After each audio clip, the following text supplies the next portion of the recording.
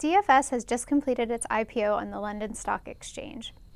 Last month, following the company's announcement of its intention to float, Standard & Poor's put its B credit ratings on DFS on Credit Watch Positive. Today, I'm speaking with Natalia Goncharova, analyst for DFS, and Ratnam, a lead analyst in our retail team in Europe. Natalia, as the analyst on DFS, can you explain the rationale behind our placement on Credit Watch Positive?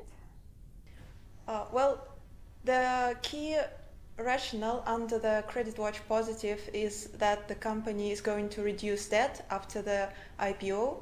The company plans to use all the proceeds from the IPO and also cash on balance and the proceeds under the new credit facility to repay all existing senior secured notes. So after the transaction, we expect that the company's leverage will become less than 5 times, and its funds from operations to debt will exceed 12%. So therefore, the company's financial risk profile will likely improve from the current highly leveraged to aggressive level. That said, the positive rating action will largely depend on the company's ability and willingness to maintain its leverage under 5 times on a sustainable basis after the transaction. Also, the financial policy considerations like leverage tolerance, the dividend policy, appetite for acquisitions, and capital expenditure will be the key rating drivers under the new capital structure. Great, thank you. So, Raam, let's talk a bit more generally about IPOs. I mean, are they typically a credit positive event for private equity owned companies? Yeah, the evidence certainly suggests that, as has been the case with DFS. Typically, IPOs result in substitution of debt financing by equity, and it invariably leads to deleveraging. So that's clearly credit positive to start with. Further, I think what IPOs do is they open up the company's management and governance a bit more. So the journey from being a privately held company to a public company typically comes with better management and governance, most evidenced by the board of directors being expanded, more non-executive directors being recruited, so on and so forth. So that's clearly a positive from a rating perspective.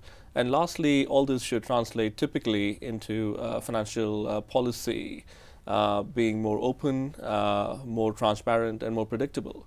And that's clearly a very important thing from a credit perspective. And our criteria typically looks at these factors. And normally, if the private equity ownership falls below 40%, it typically leads to a better financial risk profile.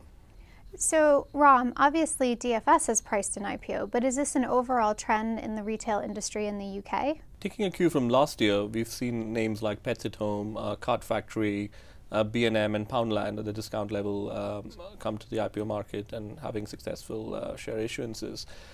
Certainly from a demand perspective, there's a lot of pent-up demand for private equity deals which are done before the financial crisis coming to maturity and the sponsors looking to make an exit. So certainly there's the demand for IPOs, and the market's been pretty good, I would say. One thing, of course, is the companies themselves would need to have a story of successful operating and financial performance to present, because to appeal to a wide range of investors, and successful retailers could be looking to do that this year. Okay, so it depends on the story as well. Yeah. Okay, great, thank you. That concludes this edition of Inside Credit. For more of our research, go to www.spratings.com. Thanks for watching.